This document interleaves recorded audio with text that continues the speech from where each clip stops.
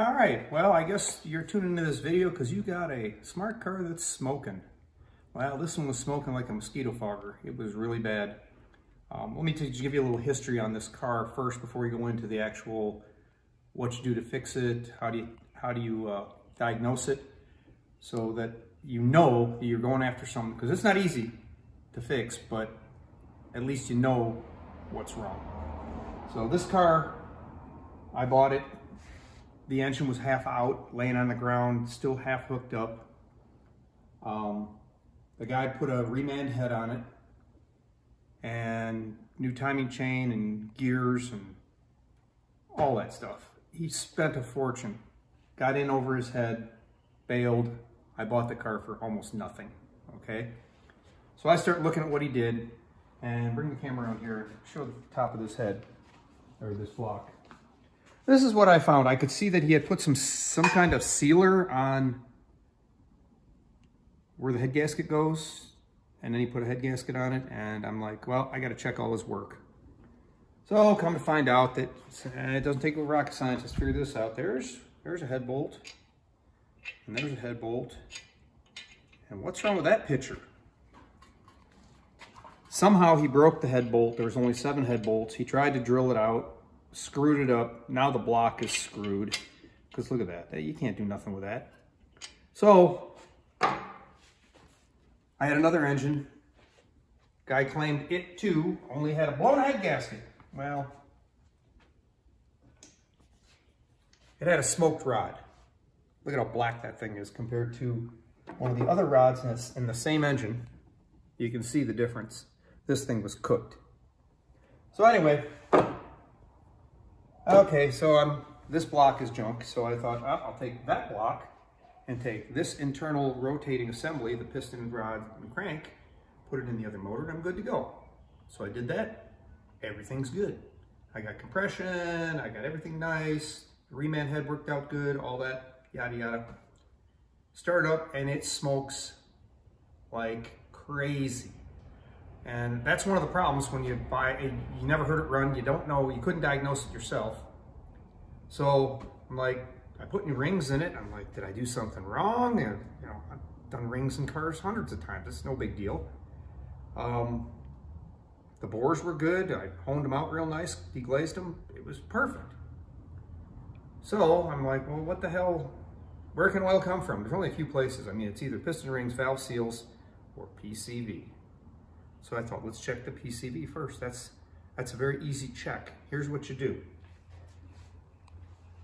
You come in. This is the intake manifold. I got one. I took one off, so it would just be easier to show you what you got to do. This is how it sits in a car like this. Okay, basically something like that. Okay, and it totally covers the PCV valve. So the only way you can get to the PCV valve is to remove the intake manifold, or at least lift it out of the way. You got to unbolt it and lift it out of the way. And the only way you can do that is by lowering the engine. And this bolt here, I believe it's trapped by the alternator. I don't know because I took the alternator out when I was doing other things, so don't quote me on that, but I think you got to take the alternator and move it out of the way to get to this one bolt here. But before you do any of that, we're going to do a little quick check. Easy, takes 5 minutes. I was actually amazed. Okay, this thing smoked like I could fill this garage up with smoke in 30 seconds, 15 seconds. I mean, like London fog smoke.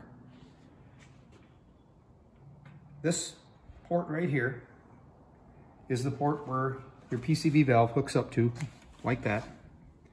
And it goes up to that grommet right there, okay? So what you want to do is you want to get under your car, reach up in there, it's hard to get to, unplug the PCV valve, and just find some kind of cap or a hose with a bolt in it or something, plug it off, and then start the car back up and see if your smoke goes away. I was amazed. Within 15 or 20 seconds of doing that, the car didn't smoke at all anymore. It was totally clear. It was beautiful. I'm like, okay, I know what my problem is. It's the PCV system. For whatever reason, it's sucking oil like a pig. So I ordered a new PCV valve. make sure when you order one that you order a genuine smart car. Because they have aftermarket ones that are like $8, $9, $10. This was $29. But the reason you want to go with this one is because A, it's a bitch to get to, and if you have to do it a second time, you're not going to be happy.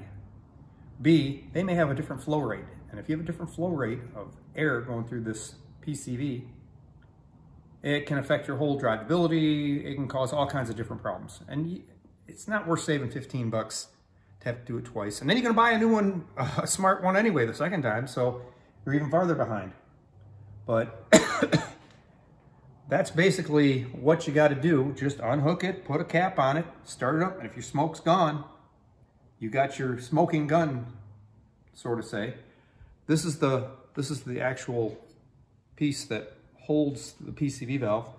And a funny thing, on both of these engines, this one and that one, when I pulled these off, there was a little plastic pin. This little plastic pin was laying right down in here. Just laying down in there, just like that, when I took the cover off. That's part of the PCV valve.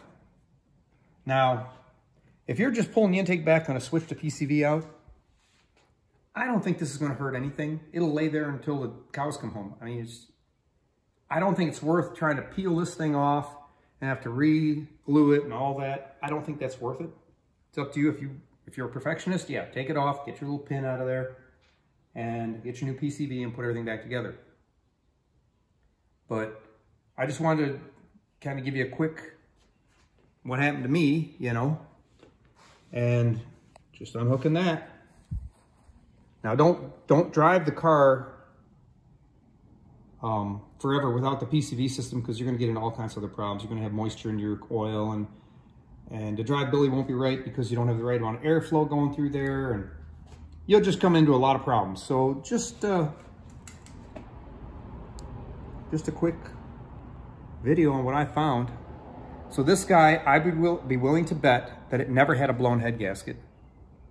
I'd be willing to bet that it was always the PCV valve, and he just thought it was a blown head gasket. And look at the mess he got himself into. He could have just put a PCV valve in it, $30 PCV valve, and been motoring down the highway, because these are pretty good engines. And yeah, do they blow head gaskets? Yeah, I've seen them blown before, but usually because they overheat them. But this guy thought because it was blowing so much smoke, it has to be a head gasket. Just made the assumption rather than doing that quick little test of unplugging that to see if the smoke goes away. So there it is. I hope that helps you out. I'm just trying to get this one back together. This one also had another problem. It had a bad tensioner. I don't know if the guy did something wrong. It was brand new, but it didn't work right. It had chain noise. So that's why that's all apart. And I'm just waiting for parts.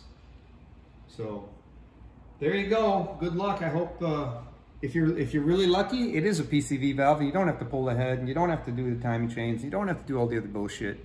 You just slip a new one in and you're done. So have a great day, and thanks for watching. Bye-bye.